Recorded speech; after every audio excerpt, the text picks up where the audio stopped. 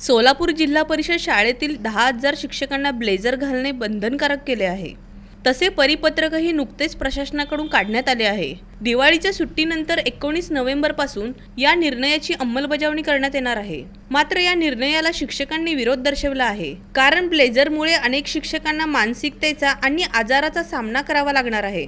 जिल्हा परिषदच्या प्रशासनाने जो ब्लेझरचा निर्णय घेतला आहे त्याची ग्रामीण भागात अडचण निर्माण होणार आहे, कारण ग्रामीण भागात उन्हाची तीव्रता जास्त असल्याने अशा अवस्थेत जर शिक्षकांना ब्लेझर घातला आणि शाळेतील पत्र्यांच्या खोलीत राहाल तर शिक्षकांची मानसिकता पूर्णपणे बिघडणार आहे। त्यामुळे शिक्षकांचीच मानसिकता बिघडली तर विद्यार्थ्यांना कसे शिकवणार असा प्रश्न शिक्षकांनी उपस्थित केलाय। जिल्ह्यातील 50% शिक्षकांना शुगर आणि बीपीचा त्रास आहे। त्यामुळे शिक्षकांनी जर ब्लेझर घातला तर शिक्षकांची मानसिकता न राहता बेचैनी निर्माण होणार असल्याचं महिला शिक्षकांनी सांगितलंय। सध्या जो जिल्हा परिषद शिक्षण विभागाने ब्लेझर हा ड्रेस कोड केलेला आहे, तर त्यामुळे बऱ्याच अडचणी उद्भवणार आहेत। सध्या तापमानामध्ये वातावरणामध्ये टेम्परेचर खूप वाढलेलं आहे, त्याचा परिणाम आपल्या बीपी शुगर वगैरे असणाऱ्या महिला शिक्षिका ज्या आहेत त्यांना होणार आहे।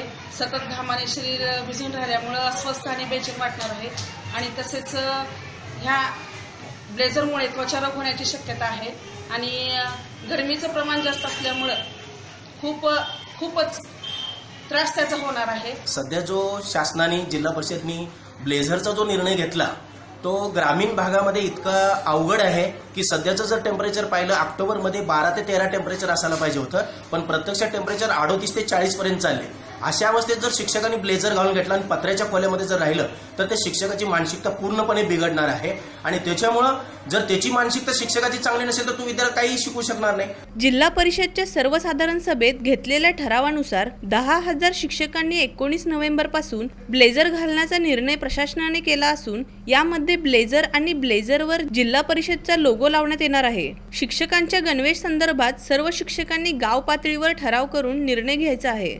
ड्रेस कोड करण्याचे कारण म्हणजे शिक्षकांची छबी विद्यार्थ्यांसमोर चांगली दिसावी। काही शिक्षक गाव पातळीवर शिक्षक राजकारण करतात असं देखील समोर आलंय। त्यामुळे हा चांगला निर्णय असला तरी काही शिक्षकांनी याला विरोध केलाय। जिल्हा परिषद सर्वसाधारण सभेने घेतलेल्या ठरावानुसार जिल्ह्यातील 9,950 शिक्षकांसाठी आम्ही ड्रेस कोड ठरवलेला आहे। त्यात काळ्या रंगाचा कोट, ब्लेझर आणि त्याच्यावर जिल्हा परिषदचा लोगो असलेला कोट सगळे शिक्षक दुसऱ्या सत्रामध्ये पहिल्या दिवशी परिधान करून शाळेत प्रवेश करतील। गणवेशासंदर्भात लोकल लेवलनी सगळ्या शिक्षकांनी ठरवायचं आहे किंवा गाव पातळीवर त्याचा ठराव होईल, गणवेश निवडले जातील, परंतु ब्लेझरचा रंग आणि हे आम्ही जिल्हा स्तरावरून ठरवलेलं आहे। 19 नोव्हेंबरला जेव्हा शाळा सुरू होतील तेव्हा या ब्लेझरमध्ये सर्व शिक्षक पहिल्या दिवशी शाळेत, दुसऱ्या सत्राच्या पहिल्या दिवशी शाळेत उपस्थित राहतील। मात्र या शिक्षकांना एवढ्या कमी दिवसात ब्लेझरचे कापड उपलब्ध होऊन ते शिंप्याकडून शिवून मिळेल याबाबत शंका व्यक्त केल्या जात आहेत। त्यामुळे प्रशासनाचा हा निर्णय अडचणी देण्याची शक्यता आहे।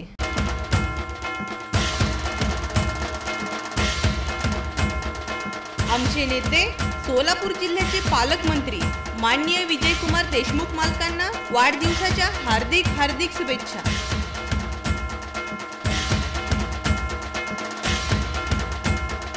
शुभेच्छुक महिला व बाल कल्याण समिती सभापती सौ रामेश्वरी बिरू आणि तमाम विजयकुमार देशमुख मालक प्रेमी सोलापूर।